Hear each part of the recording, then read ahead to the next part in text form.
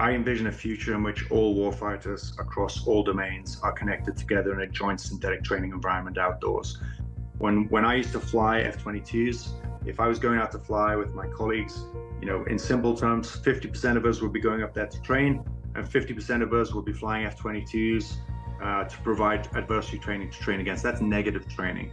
I want a world in which I taxi out with my colleagues, and every time we go up to fly and train, we're training to do what we would be doing for real, being quote unquote blue air, the good guys.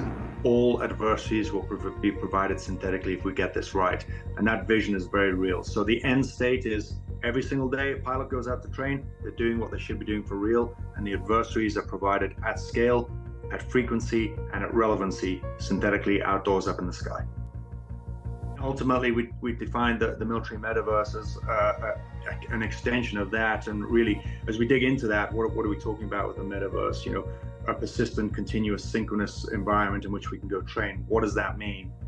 Traditionally, as fighter pilots train, we go up, fly, we train, we come down, we land, we debrief the mission, and then the next day we'll go fly another mission.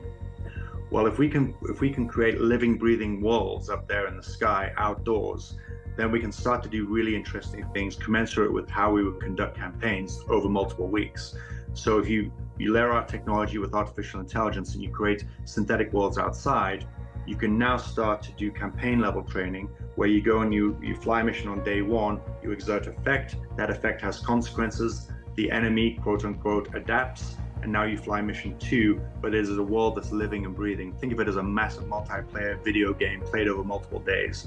Well, that now allows us to do some campaign level training, exercising National Command Authority from tactical operators on the ground or in the air, all the way up through the government.